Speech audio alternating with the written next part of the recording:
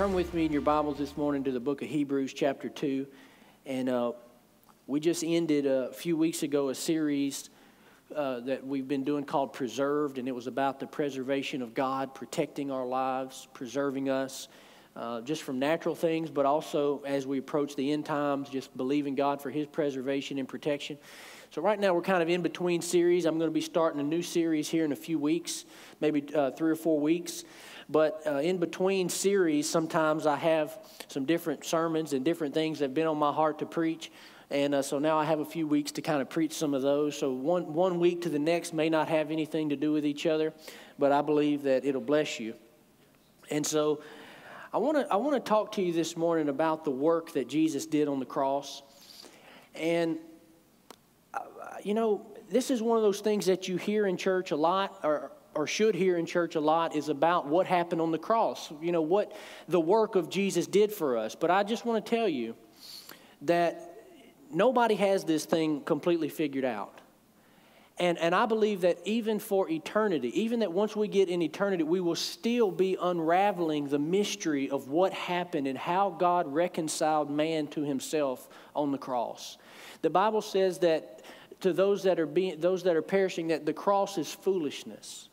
That it's just so counter our intellect. You know what happened on the cross, and you have to understand that what happened on the cross is not. It's simple, but at the same time, it's not simple because there was so much going on that we didn't see behind the scenes. And so I just want to talk to you about some things that the Lord has shown me about this. And we're not going to look at this morning, you know, from an academic perspective. I'm not going to try to break down all the big words and theological words about what happened on the cross. I just really this morning want us to sit back and look at in awe of what Jesus did on the cross and what it means for us today right where we're at.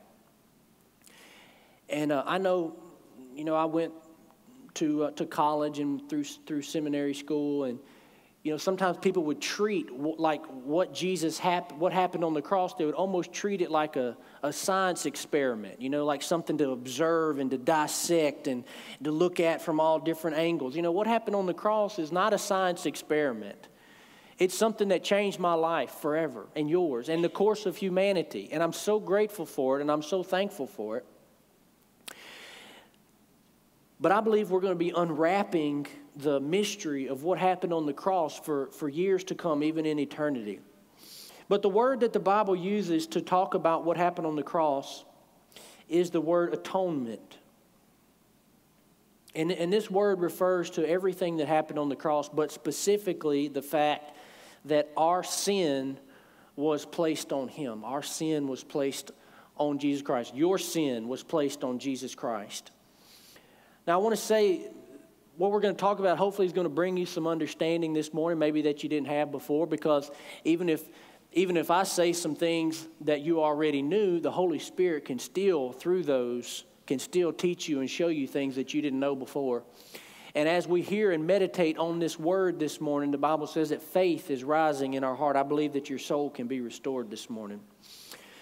But understanding every detail and every nuance and all the intricacies of what happened on the cross is not the key to receiving salvation, and it is not the key to receiving everything that God has for you. It's important to understand it, but that's really not the key. The key is faith. The key is believing it, not necessarily understanding it. And there are a lot of things in life that are that way. Well, I won't believe that until I have perfect understanding. Well, you know, I don't understand when I get in an airplane all the exact dynamics of how that brick is flying through the air, but it is, and I believe it, and I don't really have to have perfect understanding in order to receive the benefits. It's the same way with salvation or what happened on the cross.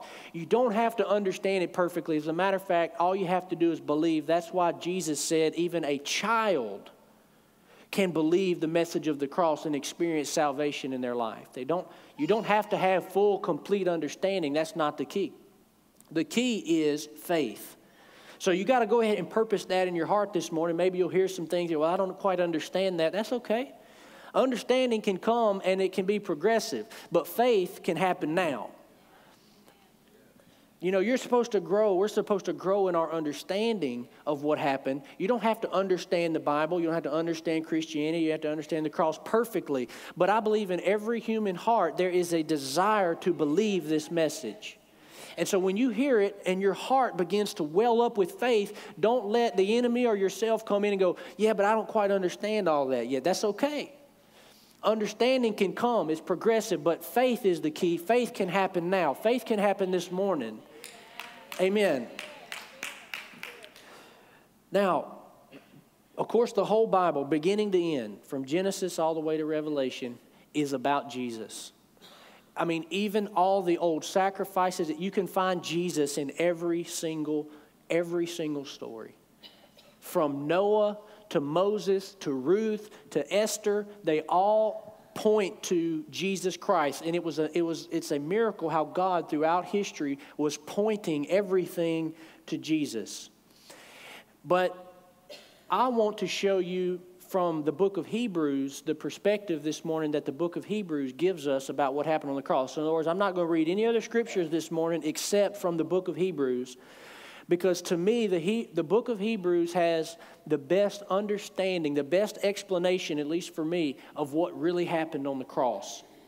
We're going to start in Hebrews chapter 2, verse 14, and it answers the question for us here. I'm going to be reading out of the New Living Translation. I normally read out of the English Standard Version, but I'm going to read New Living this morning because of how simple it puts it. But Hebrews chapter 2, verse 14 answers this question for us. Why was Jesus the only one qualified to take away the sins of the world? This is one of the questions that people have sometimes about Jesus is, why did he have to die? What was the point? Why did he have to die? Why couldn't God have just forgiven our sins? Why did somebody need to come and make a sacrifice? If God is God and he's all powerful, why couldn't he have just pointed his finger and said, you know what, I'm going to forgive, and that'll be the end of it? Why did there have to be a sacrifice? Well, listen to what Hebrews 2:14 says. It says, because God's children are human beings made of flesh and blood, the Son also became flesh and blood, for only as a human being could he die. And only by dying could he break the power of the devil, who had the power of death. Only in this way could he set free all who have lived their lives as slaves to the fear of dying. Listen to verse 17. Therefore it was necessary for him to be made in every respect like us, his brothers and sisters, so that he could be our merciful and faithful high priest before God. Then he could offer a sacrifice that would take away the sins of the people. So the Bible tells us that it was a human that had to pay the penalty. Why? Because it was humans that sinned. In the very beginning, God turned the planet and dominion of this planet over to humans, and we squandered it. We rebelled. We turned it over to the devil, and you can read that story in the book of Genesis. We squandered what God gave us, and it was a human that had to pay the penalty. And people always ask, well, why? Well, you have to understand that God is just. And God, is not like us. We go, well, I know that's the law. I know that's the rules, but we'll just bypass that and pardon someone. Well, listen, you have to understand that God's whole existence is based on his perfect character. And that if God did one thing that was not just, if he did one thing that was not righteous, if he ever told a lie, God would cease to be God. God is who he is because of who his character is. So he was going to redeem mankind, but he was going to do it in a way that satisfied his justice. He was going to do it in a way that did not compromise any of his laws and any of his rules. So it had to be a human that would pay the penalty. Also, he had to be human because Jesus was going to be a substitute for us. He was going to stand in our place and receive the penalty that you and I receive. Now, why did he have to be sinless? This is a point that's often made about Jesus' life, is that he lived a sinless life. No sin, never sinned. And when you think about that, it's so extraordinary because, yes, he was God, but he was also human, and he lived a perfect, sinless life, even though he was tempted literally by the devil himself. Now, I don't know how all the spiritual world works exactly. We know that the Bible speaks frequently about devils and demons. And so we know that those things are there, and they're in the spiritual world. We see things in Scripture where people were demon-possessed, and so they had problems with demons. But, here in the book of Matthew, we have Jesus being tempted by the devil himself. I doubt anybody in this room has probably ever been tempted by the devil himself. You might have a little, under demon or something that's tempting you, or maybe it's your flesh even, not even a demon, who knows. But probably very few of us have had the devil himself. He's the master tempter. He's the one that ruined it all in the beginning with Adam and Eve. And he tempted Jesus. Now, the Bible compares Adam, the first Adam, he compares Adam and Jesus in a very similar way. Matter of fact, Jesus is referred to in the book of 1 Corinthians chapter 15 as the second Adam. So from that, we learn that the same authority that God gave the first Adam, he gave to Jesus as the second Adam. But the only difference was that the second Adam didn't screw everything up. He did it right. When he was tempted by the devil, see, Satan came to Eve in the garden, tempted Adam and Eve. They gave in to the temptation and they sinned. But remember, Adam had no sin nature. He was perfect at that moment. He had no sin nature. He did not have to give in to sin and temptation, but he chose to do it anyway. Same thing with Jesus. Jesus did not have a sin nature. Why? Because Jesus was not a son of Adam. Jesus was the Son of God. Every one of us in this room have inherited a sin nature from our father Adam. And that's why before you ever sin, the Bible's very clear about this, and some people have issues with it, but before you ever commit your first sin as a child, you are guilty before God. And that's why some people don't understand. They go, well, I've never done anything wrong, which is a ridiculous statement to begin with. There's not a person on the planet that's never done anything wrong. But even if, let's say that you have to understand you're guilty because Adam was guilty. And you go, well, that's not fair. Listen, you don't want fair, okay? You want mercy. Trust me. If you want to start talking about fair, God, believe me, God can bring the book out, and he can go down what's fair and what we deserve and what we ought to get. But thank God, I'm not seeking fair. I'm seeking mercy. That's what I'm after. And so people, well, that's not fair. I had to be judged because of Adam. Look, listen, you're caught either way. Just pick your poison, okay? You're guilty because Adam was guilty, or you're guilty for your own sin. Either way, you're actually guilty for both according to Scripture. But Jesus wasn't, because he did not inherit sin from Adam, because Adam was not his father. God was his father. This is the reason why the virgin birth is not optional. Some people want to believe the Scripture, they want to believe about Jesus. I don't know about all that crazy stuff in there, like Jesus was born of a virgin. I don't know about all that, Listen, if you don't understand what I'm talking about this morning, you don't have a Savior without the virgin birth. Because without the virgin birth, Jesus was born of Adam just like everybody else, and he inherited a sin nature just like everybody else, and he was guilty just like everybody else. But because God bypassed that process, and God was his father, Adam did not inherit a sin nature. Not only that, the reason that Jesus was sinless, and the reason that Jesus could die for us because he was perfect, is because he never sinned. So not only did he not inherit a sin nature, a corrupt nature like we did, he never sinned, even though he was tempted to. Now this is, we don't understand it fully. How can he be God and yet still want to sin and not? Look, we'll understand it, all in good time. But bottom line is, the Bible creates this understanding that while he was still God, he was still tempted to sin. The book of Hebrews is clear about it. It's throughout the whole Bible that he was tempted in every point that you were tempted in.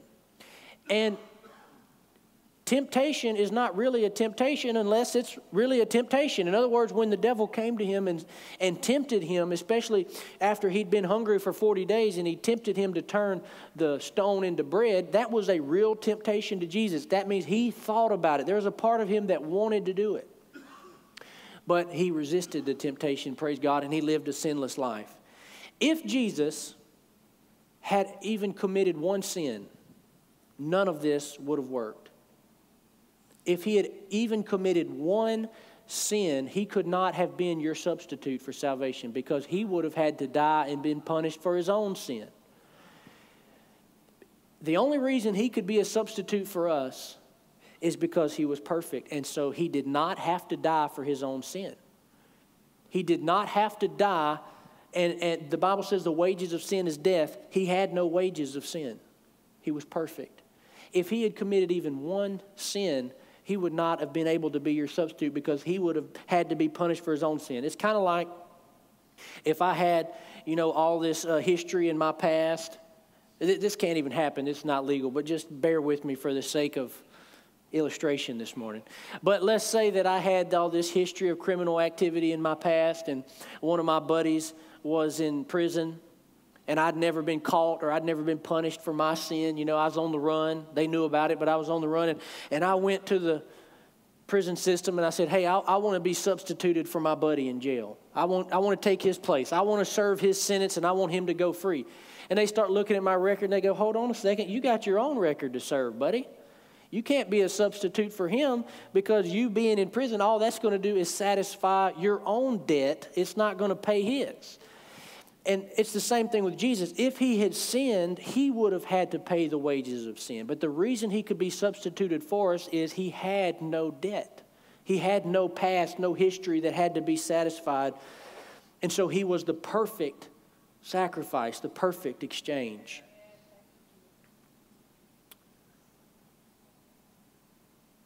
After this, after Jesus lives a sinless life and he dies for us on the cross, the Bible teaches us that God appointed Jesus as our high priest.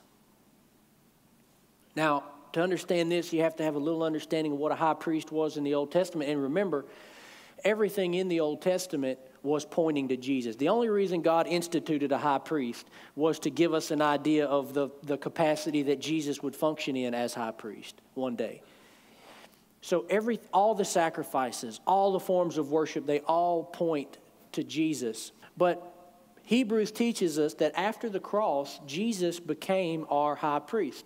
Now, a high priest in the Old Testament, basically there was the people, there was God, and there was one person that stood in between man and God.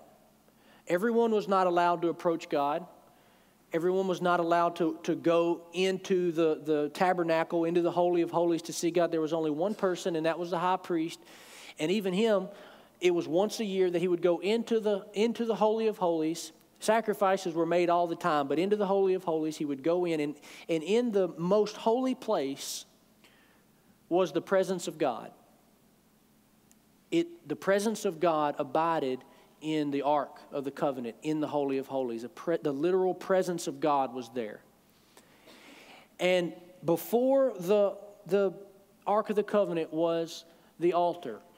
And the priest, the high priest, would go in, and basically he would function as a mediator between the people and before God. And what he would do is he would go in with the lamb or the goat, and he would slaughter that goat, and that blood would be placed on the altar before the presence of God, right before the presence of God. That blood would be put on the altar, and it was a sacrifice for the sins of the people.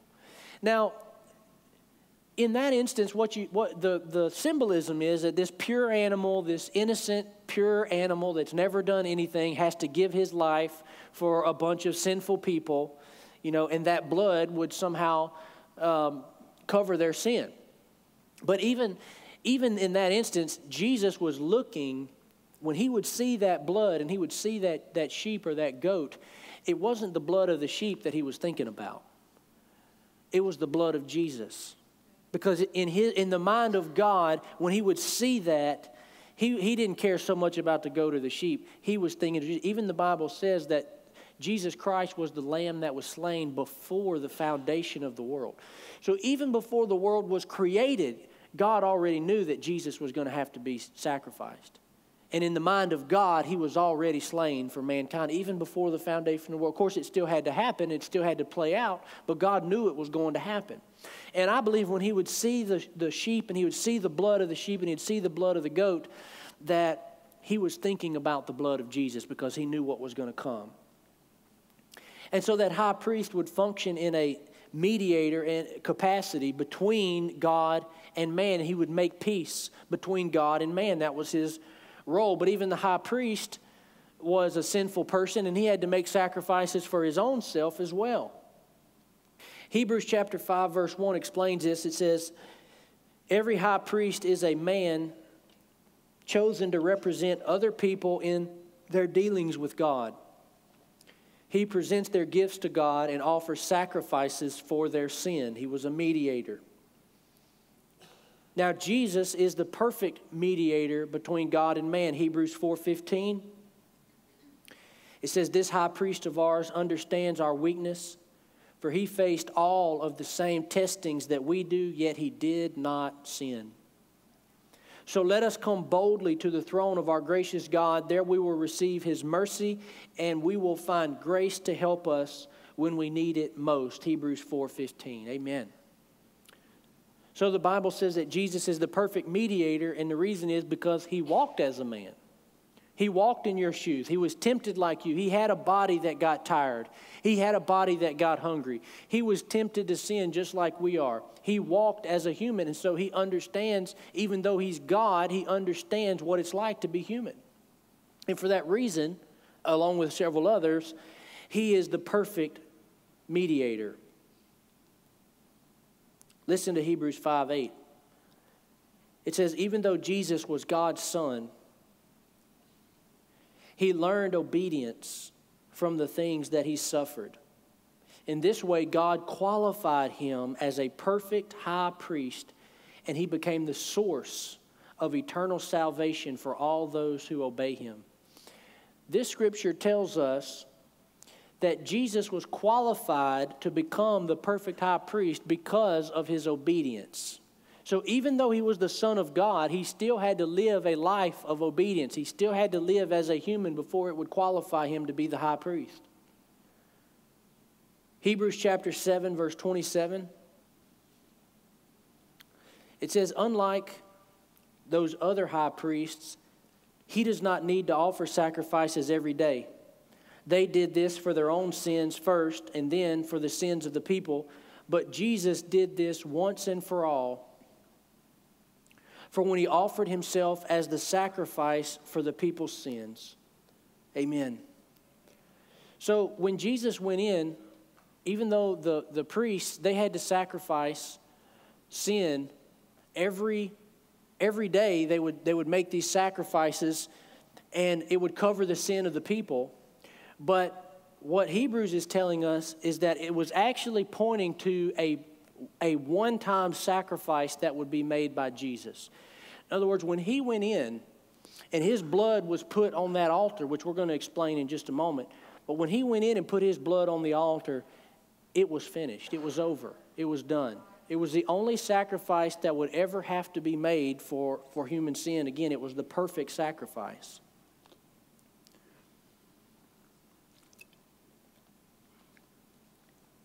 Now, here's what I wanted to really get to this morning, because this is such a key part of understanding how this happened and how it took place. In Hebrews chapter 8:1, we get an awesome revelation. Well, let me back up. When Moses led the children of Israel out of Egypt and he brought them into the wilderness, one of the first things that God had them do was build a tabernacle. And if you go read through that passage, boy, I mean, it is so detailed. Every inch, every centimeter had to be just right. The exact type of fabric, the exact type of wood, the exact type of gold. It had to be so specific. And the reason for that is because God, we find this out in the book of Hebrews, that God was not just coming up with the design of the tabernacle off the top of his head, but that this tabernacle that he was having Moses build was an actual tabernacle that existed in heaven. And inside that tabernacle, there is an altar, and there are utensils. Everything that he had Moses build is because this exact tabernacle existed in heaven. It was a heavenly tabernacle. We're going to see this in Hebrews chapter 8, verse 1.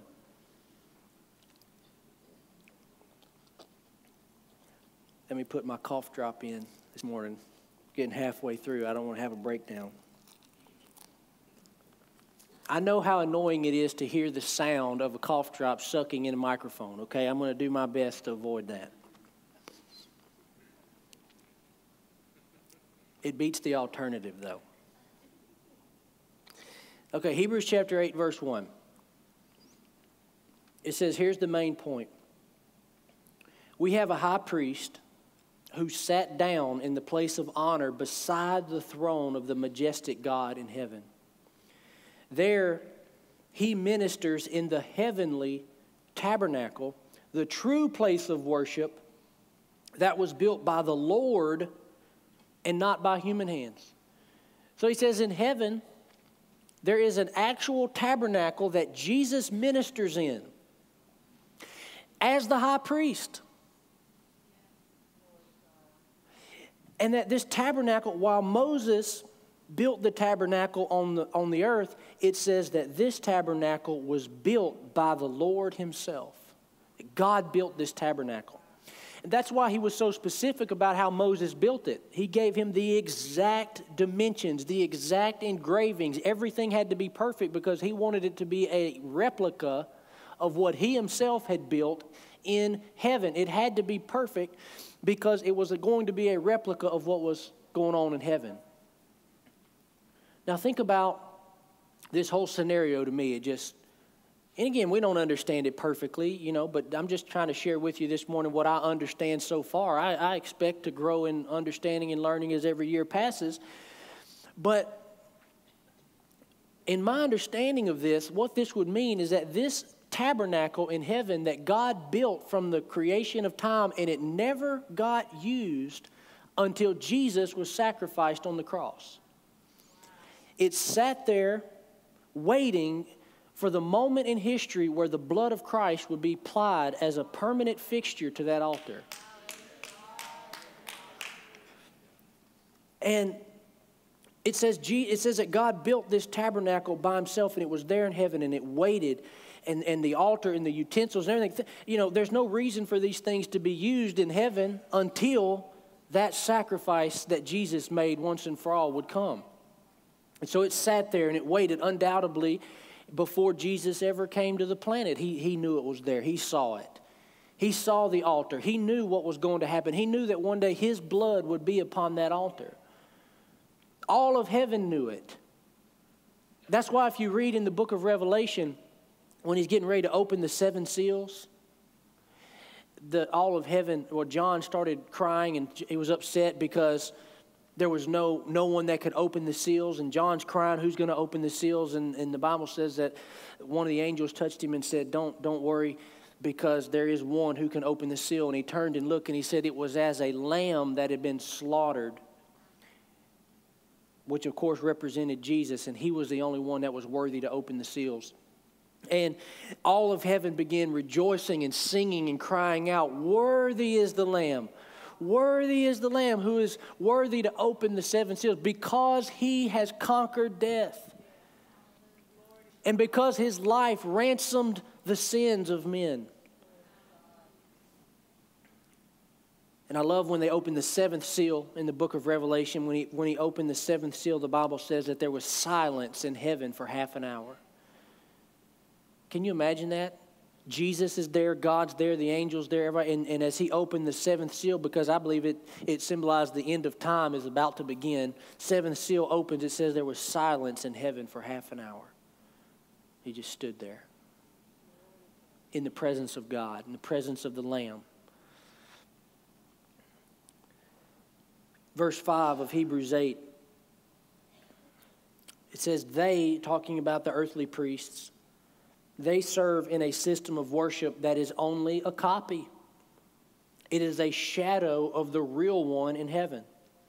For when Moses was getting ready to build the tabernacle, God gave him this warning: be sure that you make everything according to the pattern that I have shown you here on the mountain. So again, he's telling us in the book of Hebrews, Moses built a copy. And the reason that he was so specific, that God was so specific, is because there was a real one that he was making a copy of. Not only is the tabernacle real, but the altar and all the utensils. Hebrews 9:23, It says, that is why the tabernacle and everything in it, which were copies of things in heaven, had to be purified by the blood of animals. So you have to be familiar with some of this in the Old Testament, but once the tabernacle was built, the altar, the utensils, the candlesticks, everything that would be used, when they dedicated the tabernacle and everything in it, they took the blood of a lamb and they sprinkled it on all the utensils, making them purified and perfect to be used. But he says the tabernacle and everything in it were copies of the original in heaven. So what happened at the resurrection? Hebrews 9:11 tells us. It says, so Christ has now become the high priest over all the good things that have come. He has entered that greater, more perfect tabernacle in heaven. So it says, what he's telling us is after Jesus was crucified and he was resurrected and that blood had been spilled on earth. See, it wasn't just what was happening on earth. And that's what we focus on, even in the movies and the pictures, Jesus on the cross and he's bloody. But listen, there was something else going on in the spirit. It wasn't just what happened to Jesus naturally. Because in the spirit, and I don't know how it happened, I don't know when it happened, we're not told that. But at some point, Jesus took that blood from the cross and he brought it to this tabernacle in heaven. He brought it to the altar in heaven. And this is what it says. He has entered that greater, more perfect tabernacle in heaven, which was not made by human hands and is not part of this created world, but with his own blood, not the blood of goats and calves, he entered the most holy place once and for all and secured our redemption forever. Verse 24, for Christ did not enter into a holy place made with human hands, which was only a copy of the true one in heaven, but he entered into heaven itself to appear now before God on our behalf. Jesus Christ entered that tabernacle in heaven, and he applied his blood to the altar. Can you imagine that moment? I can only speculate. I can only speculate. But that moment, I cannot imagine that this is the moment of moments, that this tabernacle had been in heaven for who knows how long. God built it. All the angels knew, Jesus knew, and it was the final moment where he had been crucified and he was walking into the tabernacle with the blood that had just been shed, the blood that would be the sacrifice for all time. And he put that blood on the altar. And that blood, I want you to know and understand this, that blood that he put on that altar, it is a permanent fixture in heaven. It is there and it will be there for all of eternity. I believe that blood will be a permanent fixture in eternity as long as we're there, that people will still be in wonder and awe of what Christ did. They will still be in wonder and awe of what happened on the cross. And we will celebrate and worship because of that blood. And listen what Hebrews says that blood is still doing today. Hebrews 12:24. It says, you have come to Jesus, the one who mediates the new covenant between God and people, and to the sprinkled blood which speaks of forgiveness instead of crying out for vengeance like the blood of Abel. So in the Old Testament, again, everything pointed to Jesus. Even when Abel was murdered by his brother and God came to Abel and he said, where is your brother? And he says, I don't know. Am I my brother's keeper? And he says, I don't know where my brother is. And he said, then why does the blood of your brother cry out on his behalf? In other words, that blood, the innocence of that blood was speaking to God. It had to be satisfied. It was speaking. It was crying out on his behalf. And here he makes that comparison and he says that the blood of Abel, think about this. He says the blood of Abel was crying out for vengeance. But he said the blood of Christ is crying out for mercy. It's crying out for forgiveness on your behalf. and on mine. He says it's still on that altar. He said, you have come to Jesus Christ. And he said that blood is on that altar and it is crying out on your behalf for forgiveness for eternity. Hallelujah. This is not a fairy tale. This is something that's happening right now. This is something, if you could see for just a moment, if you could go to heaven for just a moment, you could see that tabernacle. You could see that altar. You could see that blood that is before God crying out on your behalf. And I want you to understand this morning that he did it for you. It's all for you. Without you, that tabernacle wouldn't even exist. Be no need for it. Without you, that altar wouldn't even be there. There'd be no blood sacrifice that had to be made. He did it for you. I do not believe, people hear this and people read the Bible sometimes and they go, well, man, why did God seem so angry in the Old Testament? He seemed to, punish people and the wrath of God. And then in the New Testament, it's like all that dried up. Well, if you want to know why, all you have to do is understand that altar was empty. And the moment that blood hit that altar, it was crying out on our behalf. And so we have forgiveness. You don't see God moving the way you do in the Old Testament, but it's not because he can't. It's because of that blood. That blood is on the altar and it's crying out for us. It's crying out for forgiveness. So I want you to understand that God is not mad at you this morning. He can't be.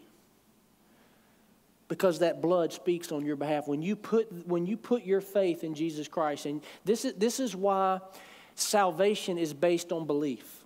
This is why salvation is based on faith. It's not based, nobody could do what I just described. Nobody could pay that price and that penalty. No, your good works, your nothing, you can't do enough, anything that would make any difference. The only thing that satisfied the justice and the wrath of God was that blood. He did it. That's why it's all based on faith. Do you believe? Are you trusting in God for your salvation? I see people that live in sin, even though they put their faith in Christ, and they live in sin and they don't seem to have a problem sinning. And people have debated for years. You go all the way back to the first century, the earliest Christians, they debate. Even you see it in the scripture. There's this fine line. Well, is that person saved or are they not? They wouldn't live like that if they were saved. They wouldn't have that sin in their life if they were saved. And there's been this debate going on. Well, are they saved? Are they not? Are they saved? Are they not? And here's what I know. Only God knows if a person is saved or not.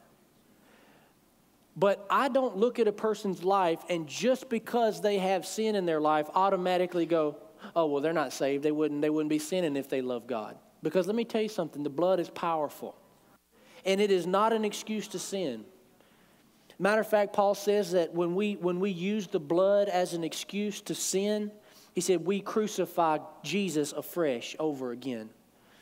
So it's not an excuse to sin, but I want you to understand this, that when your heart is pure before God, the issue for you is this. Are you putting your faith in Jesus Christ for your salvation? Are you believing that blood covers you? Because I can tell you this from Scripture. You will have a better standing with God on the day of judgment. When you stand before Him and you have to answer for your life, you will have a better standing with God if you appeal to the blood than you do your good works and your good life. Because I see it in Scripture where people stood before Jesus and they're answering for their life and He tells them to depart. He says, I never knew you. And they say, but Lord, we did this. And what do? They start going through all their good works.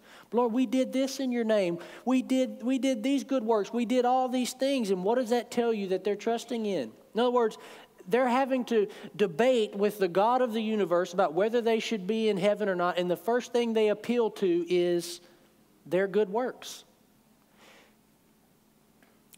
But I believe if I have to ever answer for that and I have to stand before Him on that day and I'm asked, why should you be allowed into my heaven? I'm not going to start going through my good works. The first thing I'm going to do is say, you know what? I don't deserve to be here. The only reason I deserve to be here is because of the blood of Jesus Christ that paid the price for my sin. And as a Christian, this is the defining factor. This is more important than we realize. as you walk through your life on a daily basis, what are you trusting in for your salvation?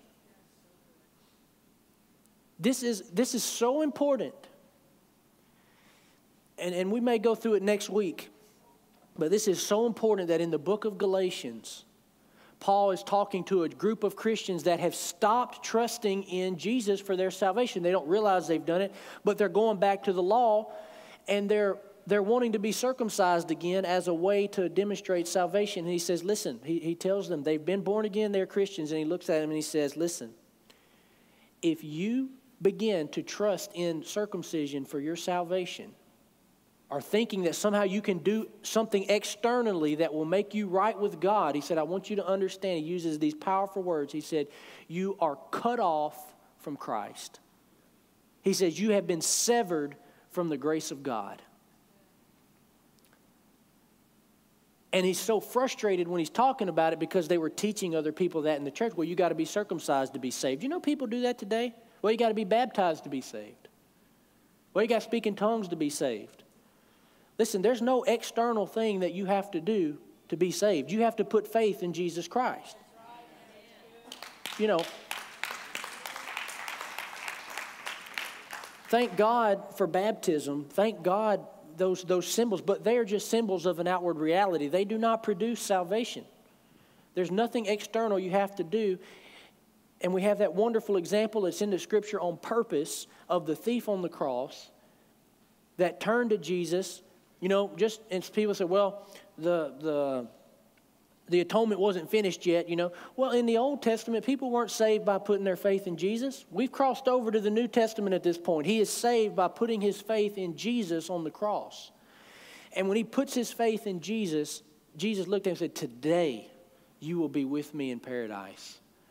He received salvation immediately. There was nothing external that we had to do. And so this understanding is so crucial, and I don't want to belabor the point, but it's so crucial that you live every day with your faith in Christ for your salvation. Your faith in that blood. When you find yourself questioning your salvation because, well, I hadn't lived right, I hadn't done just right, listen, think about the blood. Think about the blood that's on that altar. Think about the blood that's crying out for forgiveness on your behalf. It's there, and it's for you. And it's not just for you before you were saved. It's there for you after you were saved and throughout all of eternity. Praise God.